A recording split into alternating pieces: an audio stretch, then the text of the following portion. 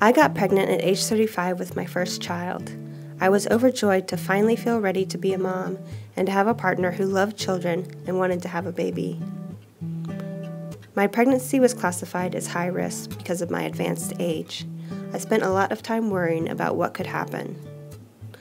One of the things that could happen did happen. In the 28th week of my pregnancy, I developed preeclampsia. I was placed on bed rest, but within a few days my condition had worsened. Both my baby and I were in danger, and the baby would need to come out ASAP. My partner had to travel from Caltech to Anchorage. We delayed my C-section for a couple of hours to give him time. My partner was present for the birth and actually watched when the surgeon cut me open. My partner was a huge support. I made him visit our baby in the NICU when I was still too drugged up to do so. I was feeling blissed out. I was going to be okay, and I had a new baby. Candace had thin red skin, monkey fur, and no fat whatsoever, but we thought she was beautiful. 4 days after she was born, Candace blew a pneumothorax and needed emergency surgery. I was so scared my baby was going to die. She was placed on a ventilator. My partner didn't show how scared he was. His sister and some of our friends from Caltech came to visit us. I was a crying mess, but these people were able to be hopeful and happy for us.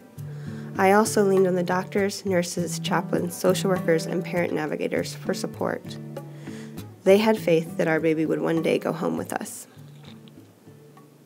Candace was on oxygen and was fed through a tube in her nose. I did kangaroo care, sitting skin to skin with my baby for hours every day. My partner did it too. This was surprisingly hard work.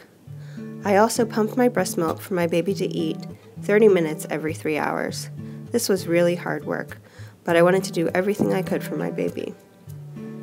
The hardest part was saying goodbye every night and leaving her in the hospital. Over the course of 70 days, Candace gradually weaned herself off the oxygen and learned to eat on her own.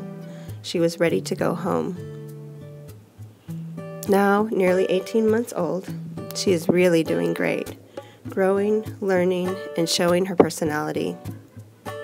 I am so grateful to God, my partner, family and friends, and the staff of Providence Hospital who helped us get through this ordeal. I am so grateful that our baby has become a beautiful, healthy little girl.